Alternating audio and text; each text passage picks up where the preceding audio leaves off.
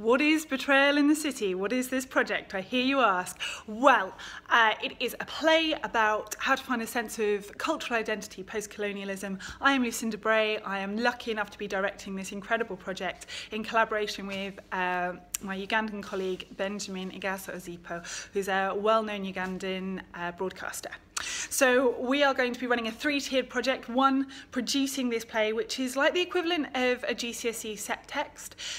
So we're hoping to really be able to engage with a lot of schools and allow a lot of students to see a play that they are studying that they don't often get to see. Because we all know that that makes a huge difference in our understanding of a text if we can actually see it performed.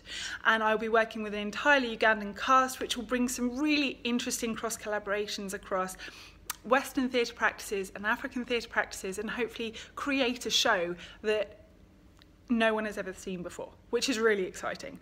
To do this well, we obviously need to pay our actors, we need to pay for our stage management team. We want this to be a sustainable project that gives real value for money for the community that it's being performed in. So actors should be paid, everybody should be paid, which is why we need £3,000.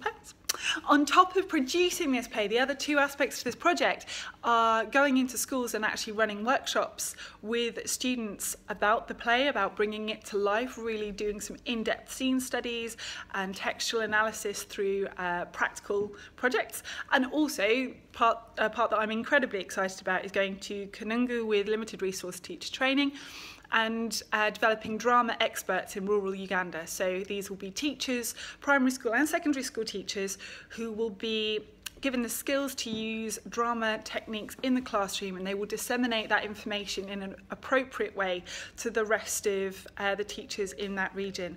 Just increasing the teacher toolkit, because drama can be an incredibly powerful teaching technique. So we have a whole range of support levels from up to £20 up to £500 with all sorts of different benefits. We would love your support. Just to give you an idea of the other things that we're doing, I was cycling for 12 hours at the Manor Market Theatre in Norwich 2 days ago. I look incredibly well, all things considered. So I cycled for 12 hours on a static bike to raise money, and we've also produced a fundraising play which has done really, really well at the Manor Market Theatre. So please have a look at our page, have a look at our updates on Facebook, Betrayal in the City Uganda 2017, and can't wait to receive your support. Thank you.